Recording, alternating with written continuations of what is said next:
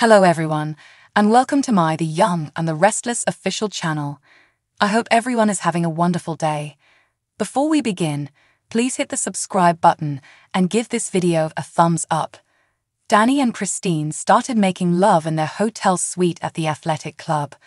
Phyllis pulled the fire alarm in the hallway and ran out of sight. Danny wished to ensure that they had a long life together, but Christine surmised that it might be a false alarm. They hastily put on a half-dress and dashed outside. As guests exited the club, Phyllis was waiting at the bottom of the steps. When she saw Danny and Christine, she said the alarm had gone off because she had just been getting some orange juice and coffee.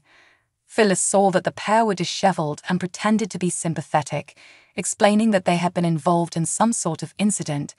Phyllis's finger was bleeding, and Christine couldn't help but wonder how she cut herself over a glass of orange juice. Christine wondered aloud if the alarm had been set off intentionally. Phyllis wondered who would take such an action. Christine pictured it as a highly troubled individual who didn't give a damn about delaying rescue efforts, while Christine surmised that a poor, insecure woman had grabbed the alarm and injured her finger. Phyllis surmised that the device had malfunctioned. Phyllis, according to Christine, couldn't bear the idea of Christine and Danny being together. Phyllis lied, saying that the only reason she was aware they had been upstairs was because they had arrived looking messy and half-naked. Christine remembered how Phyllis had made fun of her earlier, saying that she was depressed and alone since Danny had turned her down. Christine disclosed that Danny had extended an invitation for her to accompany him on his tour.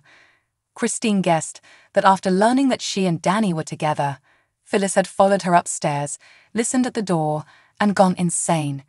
Phyllis growled that Danny's interest in someone like Christine was the only thing that was strange. Pulling a fire alarm was a felony, according to Christine, and Phyllis was still on probation. Christine imagined herself looking for fingerprints or blood traces on the alarm, but Phyllis shot back, saying Christine wasn't the DA no longer. Christine contended that as a concerned citizen, she could still report the incident.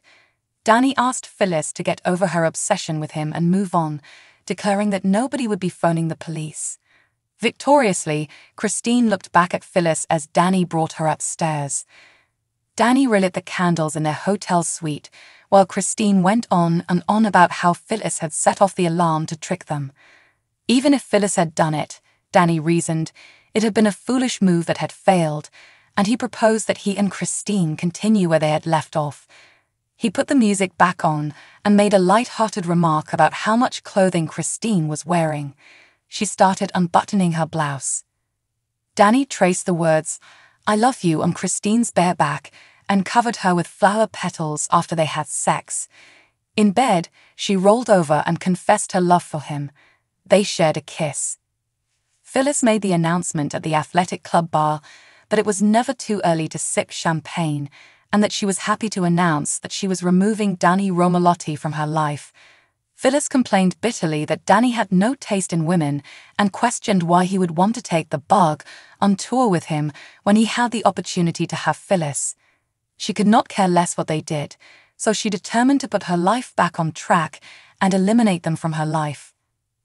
Audra asked Sally if she wanted to have some company at society. Sally said she was waiting for Adam, but she was happy to have Audra come along to avoid having to read an article about some other people's extremely successful design firm. Audra said Sally could use someone to rant to in return and invited her to do so. Sally guessed that things with Tucker weren't any better. Audra stated that she had attempted to follow Sally's guidance and defend their relationship, but she had come to the conclusion that it wasn't worth preserving. Perhaps it had felt like love, Audra surmised, but it had really been foolishness. Sally remembered that Audra had insisted on feeling something for Tucker and their special bond. It didn't mean it was healthy, Audra lamented. Tucker, according to Audra, had claimed he loved her and that she was the one, but he was unable to let go of Ashley because she was always there. Audra disclosed that she had threatened to leave if Tucker didn't cut Ashley off. She said he'd made the ridiculous accusation Ashley was having mental health problems. Ashley was one of the most self-assured and steady persons in town, Sally complained. Audra surmised that either Tucker had made it up as a justification to stay in Ashley's life, or Ashley was making it up to get Tucker back. Audra proclaimed that she was done with Tucker because she couldn't bear to keep putting herself through it. Sally asked about the follow-up meeting with the OCD specialist when Adam later joined her. Adam stated that Connor was having emotional difficulties regarding his diagnosis and available treatments. Adam went on to say that although his son had begged him to come home, he didn't think it would last long if Chelsea and Dr. Alcott had their way. Adam revealed, heartbroken, that Connor had declared he detested himself. Sally proposed that they go somewhere more quiet so they can talk. Adam revealed to Sally in her hotel room that Dr. Alcott had suggested Connor attend a residential treatment facility. Sally thought that Connor needed a dedicated area to receive targeted assistance. Adam lamented that Connor had asked Adam not to force him to go because he had difficulty adjusting to new environments and wanted nothing to do with it. Connor had adapted to his new school and was liking it, Sally noted. Adam revealed that Connor had gone through more than he and Chelsea had thought. Adam clarified that Connor had both good and poor numbers, and that Connor was afraid of some of them. Sally mentioned that the facility might be able to assist Connor, pointing out that she could image it being tiresome to be continuously calculating to make sure the numbers didn't cause trouble. Adam went into detail about how the exposure and preventive therapy was meant to elicit anxiety in patients and provide them with coaching so they wouldn't react with obsessive behaviors. Adam was worried that it would merely exacerbate Connor's anxieties and make things worse, but Sally felt it sounded promising. Adam stated that Chelsea had been prepared to send their son go that day, and she was upset that he had decided to bring Connor home. Adam thought the doctor and Chelsea were working together to force the idea through. Given that the choice and the label would affect Connor for the rest of his life, he questioned if it would be wise to wait and seek a second opinion. Adam wondered why his desire to ensure they were doing morally made him the adversary. Sally reassured him that with Connor's safety in jeopardy, applying the brakes made sense. Chelsea was completely on board with what the doctor wanted to do, Adam moaned, and she wanted to implement the plan right away. Adam struggled with how quickly things were going and remembered Connor calling himself insane and the dejected expression in his son's eyes. Sally realized that Adam was having difficulty accepting the truth about Connor's illness, which made him hesitant to commit to a plan. Adam shared that he had discovered that Connor may feel as though his life was in jeopardy in ordinary circumstances when his fear was aroused. Adam reflected on how he had been unaware that his intelligent, compassionate boy, who still had his entire life ahead of him, had been experiencing that type of suffering. Adam was hugged by Sally, who comforted him and told him not to punish himself for feeling something about Connor's condition. Adam considered the possibility that if he had been around more, none of it would have happened, but Sally ordered him to stop. Adam wished he had greater assurance in his decision-making. Sally told him to concentrate just on getting Connor through it, not how it affected him. Jack went downstairs at the Abbott mansion and saw Ashley, dressed in sweats and pigtails, eating popcorn, listening to music on her tablet, and giggling. She took off her headphones and asked, "How you doing?" She said, "I'm binge-watching season 3, and he said he didn't realize she had that much spare time." He screamed her name loudly. Joking that it kept her out of trouble, Ashley offered to pause the broadcast so that he could have a conversation with her about business or something. "It wasn't like Ashley to watch sitcoms in the living room on a binge," Jack noted. "Who says?" was her reply. Jack added that Billy had mentioned that when he'd run into Ashley at Society, she hadn't seemed like herself. Ashley countered that she had chosen to unwind at home by watching the show, and she recommended that Jack give it a shot since it was less expensive than the alcohol he consumed. She bemoaned the way her family was always criticizing her. She asked with a testy grin, "What do you all want from me anyway?" Ashley complained that she had gone through a difficult period with Tucker and apologized if her viewing of a sitcom upset Jack. Although Jack acknowledged that she was free to do whatever it took to divert her attention from Tucker, he thought this was an unpredictable method. When Ashley said she wanted a vacay, Jack suggested she take Tracy to a sunny beach. Ashley walked out after haughtily clarifying that she wanted a holiday apart from her family. Her own voice warned her that she was creating suspicions and insisted that she wasn't healthy or powerful enough. Her mood abruptly altered as the speaker insisted she relinquish control.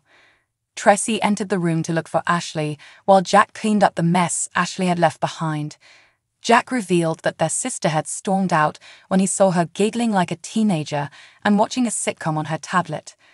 Tracy reasoned that it was preferable to Ashley's recent prickly demeanor, but Jack wondered if Ashley had ever been known to binge-watch anything. People needed escape, Tracy reasoned, but Jack was concerned Ashley's entire manner had become unstable. Though Ashley claimed to have moved past the situation, Tracy questioned whether she was still healing from what had happened with Tucker. After dressing more elegantly, Ashley watched from the steps as Jack and Tracy talked about how hard it was for Ashley to admit that her confrontation with Tucker had been violent after all. Ashley gave them the finger for not stopping their psychoanalytic analysis of her. Ashley pronounced Paris' riddle solved and chastised her siblings for discussing Tucker more than she did. Ashley said she was ready to move on, but the two of them were secretly talking about getting Ashley committed so they could watch a sitcom. If it seemed like they had been hovering, Tracy apologized, but she didn't think Ashley could hold them responsible. Ashley spit out that she did hold them responsible because she was ready to move on. She yelled, "So, back the hell off and let me," as she walked away over Jack's objections. Jack wondered if it was time to give up and allow Ashley to have her own way. Tracy believed that would be a grave error. At this point, Jack wasn't sure what more he could do for Ashley. When he asked how she was doing, he was guaranteed a lecture or a tantrum. Tracy thought Ashley's demeanor stemmed from her profound sense of humiliation, stemming from her sense of their judgment beneath the surface. Ashley had seemed so confident about herself, Jack reflected. Tracy had observed Ashley intently, and something seemed strange, so she wouldn't let it go. Tracy revealed that she had a strong gut feeling that this went beyond Ashley's fixation with Tucker. Tucker was on the Crimson Lights terrace, leaving a message for Ashley. Presuming that she had been receiving his messages, he recounted how, just hours after ordering him to forget everything, she had sent him a text message announcing that everything was forgiven and that she wanted to continue where they had left off. He insisted on seeing her face to face because he had a suspicion that something wasn't right with her. He asked her to give him a call back. Audra stepped into the coffee shop patio, but as soon as she saw Tucker, she turned around. She thought she made herself very plain, but he stopped her and reminded her that she'd never replied him about Glissade. Tucker insisted that his feelings for Audra were unrelated to what was happening with Ashley. Tucker urged her not to let anything stand in the way of their business, insisting that they had to manage it. Given that they couldn't even resolve their differences, Audra had doubts about their ability to collaborate. In Ashley's most recent disgusting attempt at seduction, Audra acknowledged that she felt manipulated and angry and said that she was done fighting for Tucker. While Audra argued that Ashley was playing him, Tucker conceded that Ashley was ill. Even though Audra wouldn't give a damn if Ashley were a delicate flower experiencing a mental breakdown, she clarified that Ashley wasn't. Even if Ashley needed assistance, Audra contended Tucker wanted to save her, and that wasn't good for Audra. "I'm up romantically, professionally, completely. Is that clear enough for you?" Audra responded. Tucker insisted that his relationship with Audra was as genuine as it got, but he still owed Ashley his assistance. Tucker clarified that although he wasn't in love with Ashley, he still cared about her and always would. Tucker doubted that Audra would ever cease loving Noah, and he believed she couldn't expect him to suddenly lose all affection for Ashley after such a long time of being a significant part of his life. He promised to spend every waking moment trying to mend things with Audra and to do whatever it took to help Ashley. Tucker pleaded with Audra not to let it ruin her career. Angry, Audra questioned Tucker's belief that she couldn't achieve without him. Tucker encouraged her to consider the opportunity she would be passing up, even though he knew she could. Audra retorted that she didn't care if it was a mistake anymore, and that she believed removing herself from him was one of the best decisions she had ever made. Nate went to grab her arm, but she pushed him away and screamed, "Don't touch me." "You heard the lady," Nate forewarned Tucker. Tucker commanded Nate to quit bothering Audra, and Nate in turn told Tucker to mind his own business. They went to the counter after Audra requested Nate to purchase her a cup of coffee. Ashley asked Tucker to meet her at Society of a text message. Audra thanked Nate inside the coffee shop for helping with Tucker. Nate restated that he continued to be confused about her relationship status with Tucker. While Audra would not discuss specifics, she gave Nate her word that she was done with Tucker completely. Nate surmised that she was unemployed once more and inquired about her plan B. She replied that she had none, but being a survivor gave her confidence that she would manage. Ashley apologized to Tucker at Society for her prolonged absence. He questioned what "forget the whole thing" had meant, to which she flirtatiously vowed she wasn't playing hard to get. Tucker pointed out that Ashley had been erratic in her behavior, and Ashley labeled it a foolish error. He hoped she would let him know that she was merely playing a retaliation game so that he could put her out of his mind and go on. From the adorable tiny furrow on his brow, she deduced that he was in love with her as she took the olive out of her martini. Tucker acknowledged his feelings for Ashley, but after all the games she'd been playing, he couldn't use the word love. What more could she do to persuade him that her affections for him weren't a game? She inquired. Tucker realized that everything that had happened had affected them both, and he believed it had affected her mental state because she appeared to be on the verge of collapse. She drooled, the edge of something wonderful, and begged him to jump with her. His reply was straightforward. He wanted her to consult a psychologist. She chuckled. If Ashley was okay, Tucker volunteered to go with her and eat crow. If not for him, he pleaded with her to do it for herself. The idea that Tucker felt she required a therapist was condescending to Ashley.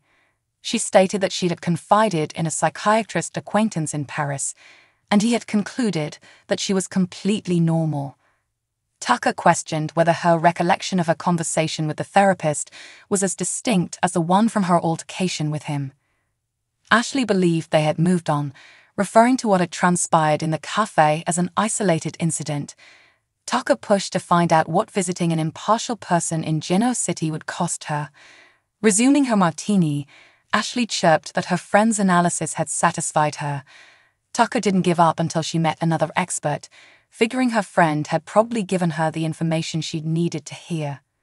So what do you guys think about this update? Let me know in the comments below.